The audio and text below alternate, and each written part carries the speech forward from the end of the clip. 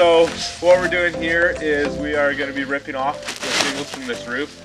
But first we want to make sure that the ground is completely covered, because it's a top priority for us to make sure that we're not dropping any nails or leaving any debris, especially wintertime. We've got the snow, things sink through the snow and it's hard to get them out.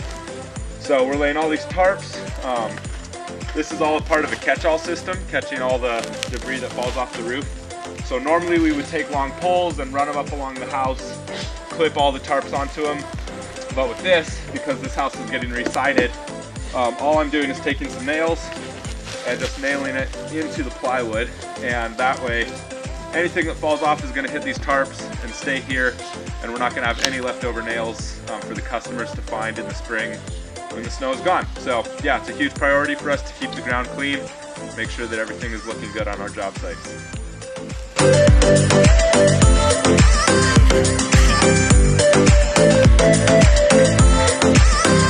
We're getting some more tarps laid down, but Johnny's going to explain to us why we're tarping this side so efficiently and so well. Yeah, so basically why we're tarping so well is because they have livestock like goats and other animals, and you don't want goats or anything eating nails that we drop or shingles. So that's basically why we're tarping super well. Yeah, so nails come down, we have it like 12 feet out here with tarping, so nothing's going to skip way off the roof.